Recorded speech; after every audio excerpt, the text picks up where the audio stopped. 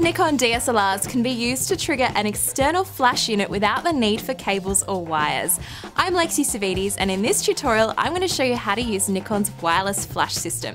If you're a Canon user, I have a customized tutorial for you over at CNET. What you need is a Nikon DSLR with wireless flash control and a speed light that can receive the signal from your camera. This is the D800 and the SB910 flash, but this method will work on most Nikon DSLRs with a pop-up flash. You can find a full list of compatible cameras in the article.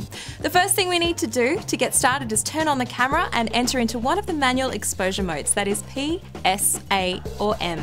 Press the menu button and scroll to the custom settings menu. Find the bracketing flash option and select it. On most Nikon DSLRs, look for option E3 or flash control for built-in flash. On this next menu, we need to choose commander mode, which is right at the bottom here. The first option for built-in flash will say TTL by default. Keep this on if you want to include the output of your pop-up flash in the final exposure.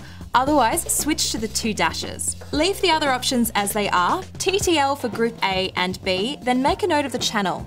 It's usually set to 1 by default. Next, pop up the flash on your DSLR, as this is what's going to trigger the external flash to fire. Move to your flash unit and turn it on. We're going to look for something called remote mode. Some Nikon flashes will have a physical switch that can be turned to remote, otherwise it will be found within the menus of your flash. Make sure our channel is set to 1 to match the camera. The rest is easy. Set your exposure on the DSLR, position the flash and take the photo. That's an easy introduction to Nikon's wireless flash system. If you want to check out the full tutorial plus heaps more tips and tricks, head over to CNET.